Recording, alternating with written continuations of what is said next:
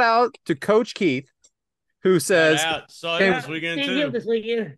can we find out how many face and heel turns the Big Show went through? And has he had more turns at Big Show or Natalia? So Hey, before Let's say we should all 13. guess the number before. Do you know the 13. number? I wrote them all down, and I'm going to go through them one at a time. Oh, Okay. God, this is going to be great. So, 1995, the Giant debuts WCW as a heel with the Dungeon of Doom. 1996, by default, he becomes the 1996 face, the 1996 WCW champion against the NWO. 1996 again, he becomes a heel and betrays the WCW and joins the NWO. 1996, he turns face and wants to wrestle Hogan for the title.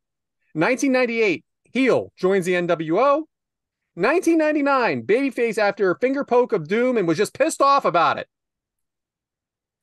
Correct me if I'm wrong on some of this, Bryant, but because I didn't get into too much detail, I just think it's funny though. In 1999, he joins the WWF as a heel for the St. Valentine's Day Massacre debut. 1999 again, he is a babyface, takes out McMahon at WrestleMania 15.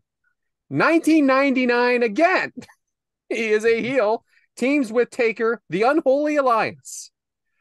Yet again, 1999, he turns face, WWE title winner, replacing Steve Austin. 2000, he becomes a heel, Injustice at the Rumble, feuds with The Rock. 2000 again, face, comedy act, parodies Piper and Hogan. 2000 again, he becomes a heel and attacks The Undertaker and then joins OVW. How about Joins that? OVW? He is demoted to OVW. Yeah. 2001, he becomes face because of the WCW invasion. 2002, he turns heel and joins the NWO. 2002, he turns face, and his for only reason is he's traded to SmackDown. Yep. 2002, he becomes a heel and sides with Paul Heyman. Survivor Series.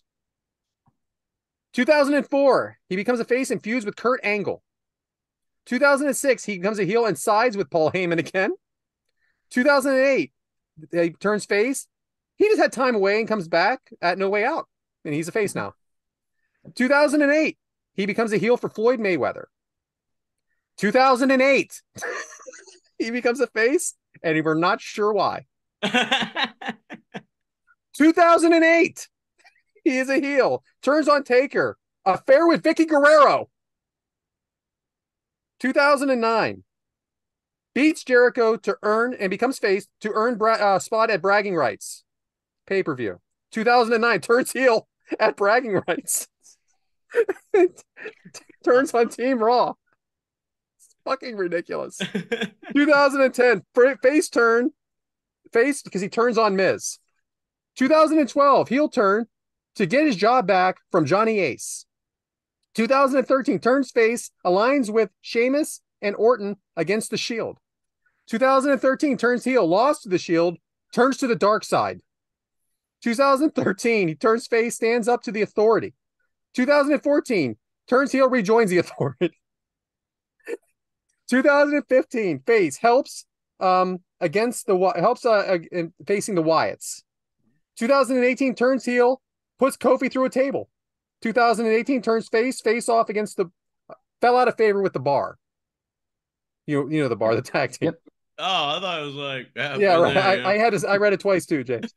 2020, heel to face Drew McIntyre as a replacement in WrestleMania for the COVID era. Yep.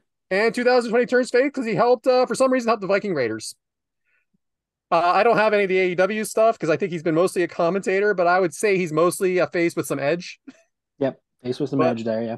And that was good God. That was fun. I went to the bathroom, went for a drink and everything, thinking you'd be done. That is unbelievable. So yes, he's had more than Natalia. I did not do the Natalia ones because it wasn't as readily available. But I mean, Natalia turned the 3 times at least last year, but he's done 5 in a year. Oh, easily.